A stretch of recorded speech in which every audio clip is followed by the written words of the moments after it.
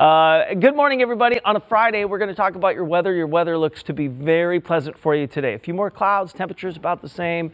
52 in Ontario, 52 in Burbank. Area of low pressure to the north, trailing cold front. This is what slides through to the north of us over the weekend. Again, no direct hit. You can see where the direct hit is. Here's your area of low pressure. Here's your cold front. So as this starts to move through, it will drop a lot of rain in through Northern California, the Pacific Northwest. Central California gets some rain, but we're just getting the tail end of a cold front. So a couple things about a cold front that is of note. Once it starts to move onshore, the terrain, it really tears apart these fronts. It's hard for them to stay together. And when they do stay together, they become these big, massive storms. And we've had a number of those. But notice how it becomes really spotty in nature.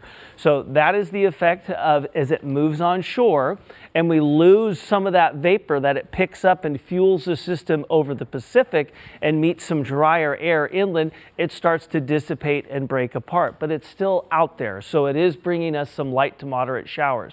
There will be some snow in the higher elevation areas of the mountains, but it's somewhat on again, off again through your Saturday and Sunday. More of a frustrating weekend forecast.